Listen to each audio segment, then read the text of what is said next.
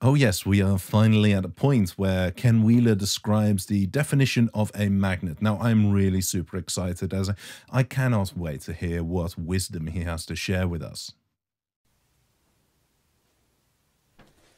Okay, so let's go on to section 4 of my lecture on defining a magnet. Something basically everybody in the world thinks already been defined, but that would be incorrect in the extreme. Nobody has an idea what the hell's going on. I love it when people tell me, well, Tesla or Schauberger or so-and-so figured this out. It's like, go find me where they say that. And of course, nobody ever does. So, here we actually see, looking at one quote-unquote pole of a magnet. And importantly, this is not only visible underneath the supercell, it is absolutely testable with any Gauss meter that you actually have a high pressure zone in the center. Let's have a look at that.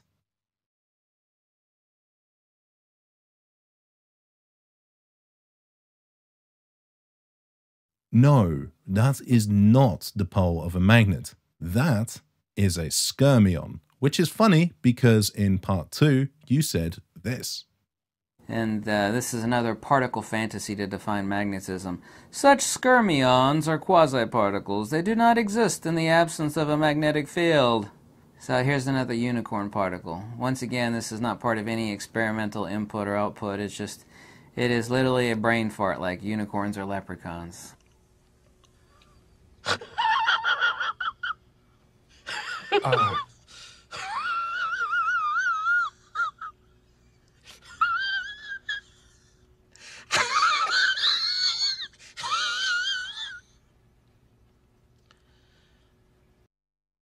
Smooth. Intermediate pressure, and then we actually have a high pressure along the edge of the magnet. It doesn't matter what shape it is, cylinder, block, makes no difference. In your world, what does pressure mean? What a Gauss meter can't tell you, however, is the nature of that flux. I mean, it'd be like a meter not being able to tell you the difference between water coming out of your shower head or the water flowing down your drain. One is wholly different than the other. One is centrifugal and force, the water hitting your face, for example. What? The force of the water hitting you in the face is centrifugal? I'm starting to understand what your problem is. You don't understand words. Analogously, and the water that's going down the drain, of course your drain doesn't have suction on it, but imagine if it did, that it is leaving, it is increasing to acceleration. It's centripetal and increasing inertia and acceleration, whereas the water coming out of your shower head would be centrifugal and divergent. Okay, yeah, he definitely does not understand words. Here in the case on the side of each and every magnet, this is not my premise, this isn't theory or speculation, this is a hardcore damn fact. We have the interlacing between the centrifugal divergent and the centripetal convergent, and the pressure mediation between the two. This is undeniable. I deny that so-called fact. First, explain what centripetal, centrifugal, convergence, and divergence mean in your world. Then, explain how that statement makes sense with whatever nonsense definitions you are using. Then demonstrate it through observation or experimentation. The undeniable fact line that he uses is designed to assert his dominance over the audience, and it really just means, well, I made a statement which is true, don't worry your pretty little head about fact-checking, I promise that it really is true. Now, I know that some people might find my channel a bit maths-heavy, and the flat earthers will actually claim that I do this to boost my credibility and just bamboozle people, but actually it is the opposite. I am well aware that my use of maths has actually hindered the growth of my channel as it limits accessibility. I've always tried my best to script the videos in such a way that you can follow them without having to understand the maths, and sometimes I'm more successful than others. If I wanted to bamboozle my audience with bullshit, then I wouldn't be doing this. It hinders my channel's growth and also limits my ability to actually bamboozle people. The thing with maths is that it is exact, it is testable. Every equation I show on screen can be tested, and can be corrected. So instead of bamboozling my audience, I'm actually giving you all the opportunity to hold me accountable and do some fact-checking. And this also explains absolutely every oddball phenomena that people are unable to comprehend. Why, for example, like the world's or the universe's most diamagnetic elements, say bismuth, for example. It is repelled by the edge of a magnet, but it will actually accelerate. And you can actually feel it attracting, or actually accelerating towards the center. Why, I thought diamagnetic means hates magnetism. It should be repelled from whether it's the edge or the center. Not the case at all. What? Like it does here?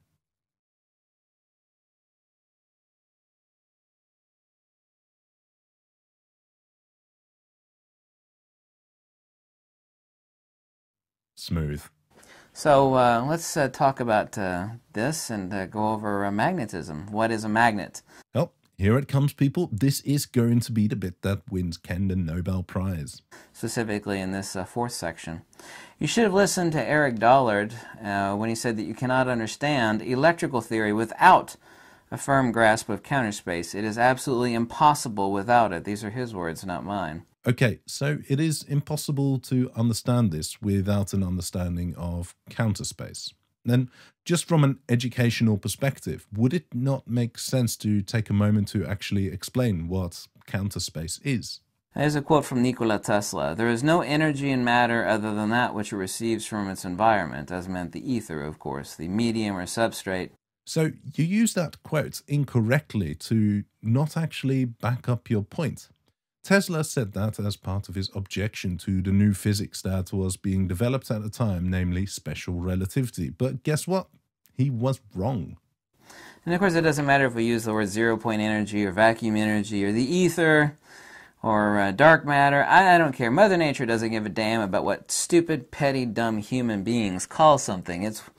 We're referring to one thing and one thing only. But no, all these things are very different concepts. So before beginning to define the magnet, there is only one field, the ether, and its most basic manifest field is the dielectric. All other fields are merely geometric modality expressions of the one field. Retroductive Platonic logic necessitates this to be so, since at the center of a magnet, for example, there is no magnetism. The center of a mass of gravity, there is no gravity. At the center of a dielectric field, however, there is the highest concentration of same. Today we are going to make a quick no-fuss salad dressing which is fresh, summery and versatile. This one is really quick to whip up and it doesn't take any ingredients that the avid cook wouldn't have in their cupboards anyway.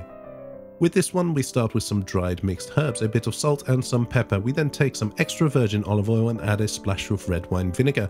We finish this up with a tiny dash of lemon juice, and you can use fresh or just the bottled stuff you find in the baking aisle of your local supermarket. This dressing will go well with summery salads or just to spice up some mixed leaves, but my absolute favourite is to pair this with a good hearty word salad.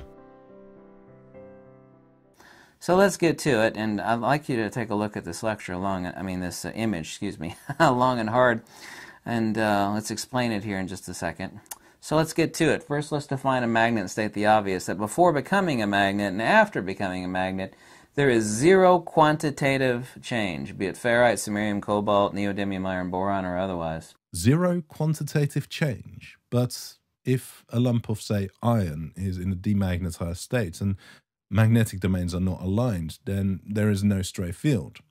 When the material is saturated, there is a stray field. We can quantify this field. Therefore, there is quantitative change. We can measure this. For example, we can take a hysteresis loop. Magnetodielectric elasticity, so to say, or the atomic and molecular nature of the object, defines its ability to become a magnet. As has been demonstrated, we can polarize strawberries and living frogs in a strong enough magnetic field, really high magnetic field, but only temporarily so. Most neodymium magnets, for example, are magnetized with 2400 volts and 12 amps DC. For thousands of years now, we've been certain that magnetism was the reason why these magnets accelerate towards one another. But this is not true at all and an absolute logical impossibility. How is that logically impossible? That's a very big claim that you should really back up. In the manifestation of the conjugate magnetodielectric field geometry, magnets accelerate towards a mutual null point or nexus in counter space, not towards each other. This is clearly also seen underneath the ferrocell. Null point? Do you mean equilibrium? Probably not, as you seem to be talking about a nexus in counter space. It would really help if you defined what counter space is, but as you're using the word nexus, I can only assume that it is a network of some sort. On the right, you'll have a look at this diagram in other places. This is from Charles Proteus Steinmetz's field diagram of the AC circuit, the electrical circuit. And here we're looking at the circular lines. This is one where he gets it right. I hope you notice this pattern. We'll talk about it here shortly as well. This would be also the same diagram, the field diagram between the dielectric manifest in blue and the magnetic in these circular orange circles. This is the same field you would see in AC power lines going down your street. Okay, let me help you with that. I think that this is the image that he is referring to here. The solid lines are magnetic field lines and the dashed lines are the supposed dielectric field lines. Now, if I were to actually take the same field diagram and put a black box around it, okay, we have the exact same conjugate magnetodielectric hyperboloid and torus. By the way, the inverse of a torus is a hyperboloid. The inverse geometry of a hyperboloid, meaning an hourglass shape, is a torus. These two superimposed upon each other, of course, form a sphere. Really? Let's check that. Here's a torus, here's a hyperboloid. And here they are when you add the two together.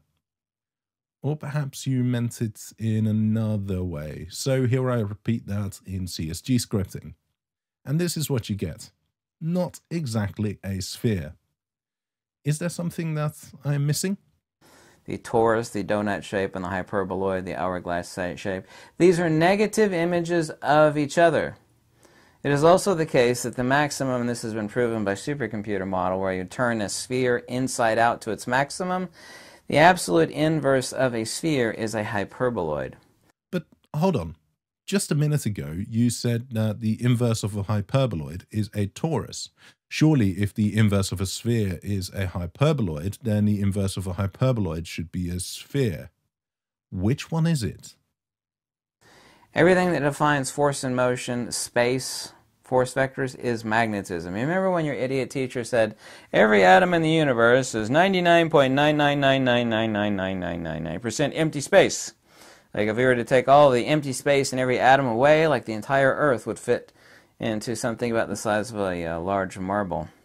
Well, it's not empty space at all. It's just the magnetodielectricity, or the air in the balloon, if you will, of every atom measured in picometers, the interatomic molecular radii of any and every atom in the universe. That is magnetodielectricity. Hold on. Magnetodielectricity has dimensions of distance. That is the air, if you will, or the so-called space that makes up the the atomic diameter in picometers, measured in picometers of each and every atom. An atomic radius is magnetodielectricity. What? But here we have the exact same diagram between these two. The field geometry is 100% identical. You should actually study on this. If you were to actually study on this, you'd make an interesting visual connection to what the hell's going on. Yeah, it would be great to study this. I'm sure that this will be subject of interest for a lot of mental health professionals in the very near future. By the way, if aliens, and I'm only saying this, not talking about aliens at all, if aliens were to land to prove that us stupid human beings are even slightly evolved, we wouldn't have to show them anything, or like, all we'd have to do is show them this diagram. Like say, oh, these human beings, they understand the nature of the universe. But aliens will never land on this planet. They have seen your videos and thought, fuck it, there's nothing there. This is the conjugate magnetodielectric geometry of the entire universe. Here we have the torus, and the inverse image, we actually have the hyperboloid. Anyway, I could actually discuss that for hours. That is a long discussion to talk about that one. Please don't. Here we have actually a frog levitating in an ultra high, I think it's like a 6 Tesla Gauss field, a living frog. Is it 6 Tesla or 6 Gauss? Which one? There's a big fucking difference.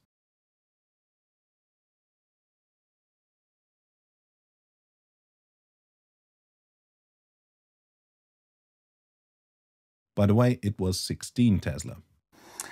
So people don't realize that all is the field itself. Just as magnets do not accelerate towards one another, neither is there anything present in the void of a ring magnet. Yet when viewing same underneath a supercell, it has the exact same magnetodielectric image as any pole of any magnet. Take a look and discuss this one here shortly. It might be simple to think of a magnet which has been charged with 2400 volts and 12 amps DC as a permanent field photograph of the charge which has passed through it. The magnetodielectric geometry that defines a magnet is point source, not merely domain alignment. Descriptions are not explanations. To say that a magnet is an object which has aligned domains is a superficial farce which neither explains what a magnet is nor how a magnet works. So you know the correct definition then, but you are choosing to ignore it even though we can directly observe that it is correct. I'm assuming it is because you don't understand what a magnetic domain is. So let's get down to the basics. Electrons have an intrinsic property called spin, and there's a magnetic field associated with it. The way that orbitals in an atom are filled means that they have a net spin and they produce a small magnetic field. However, these atoms can orientate themselves in random directions, and that results in a field due to each atom being cancelled out by the others. However, in some materials like nickel, iron, and cobalt, the spins don't randomly orientate themselves, and there's an interaction between adjacent spins which results in their alignment. And this interaction is called the exchange interaction, and it leads to regions in a magnetic material called magnetic domains.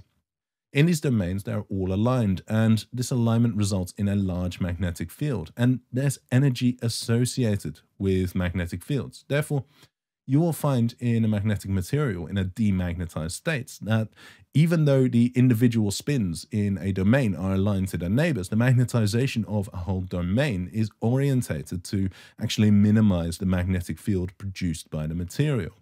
As there are lots of domains, this results in the magnetic fields being cancelled out. But this is until you apply an external magnetic field to the material. Then all the domains start aligning themselves to the magnetic field, or at least the domains which are in line with the external field grow at the expense of others. Once they are all aligned, the material will actually generate a magnetic field in itself. And you can switch off the external field and this magnetic field will stay there. And these spins will stay aligned. This is because it actually costs energy for the magnet to go back to the ground state. And this is because of domain walls, which are regions which separate the domains, cost energy to create. And this presents an energy barrier preventing the material to get back to the ground state. If this barrier is high enough, then you've just made a permanent magnet.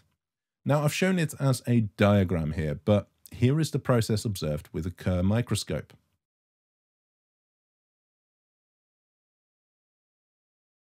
This is an explanation of how permanent magnets form. Now, Ken Wheeler made a 28-minute video on what defines a magnet. We are 9 minutes in and he got half a sentence right, but then fucked it up with the second half.